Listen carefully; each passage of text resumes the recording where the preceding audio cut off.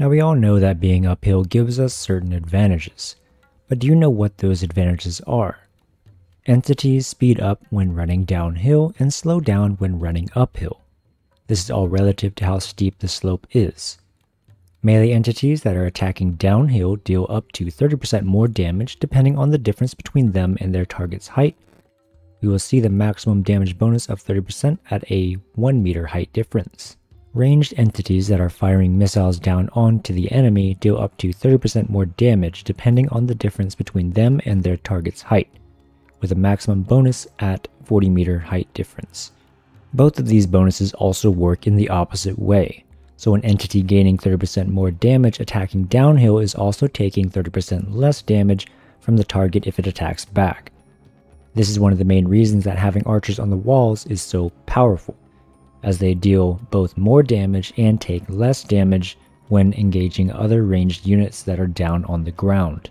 Units moving up slopes also take a penalty to their fatigue, up to 150% more fatigue gained depending on the steepness of the hill. Now there is a way to counteract these negative bonuses when attacking uphill. Units with the Strider effect will not be penalized for any uphill actions. They will deal normal damage attacking uphill, while still benefiting from the downhill bonuses. It should be noted that these effects are calculated at the entity level and is relative to each individual man in the unit. This means some men in the unit can be uphill while some can be downhill of whatever target they are attacking.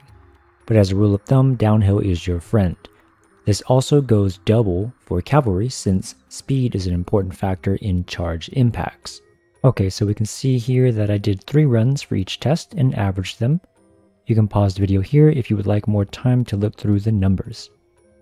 Since I did the tests on bleak swords versus bleak swords and dread shards versus dread shards, we can assume that if we were to test them in an equal situation, we would get around a 50-50 win ratio doing roughly the same damage to each other in the end.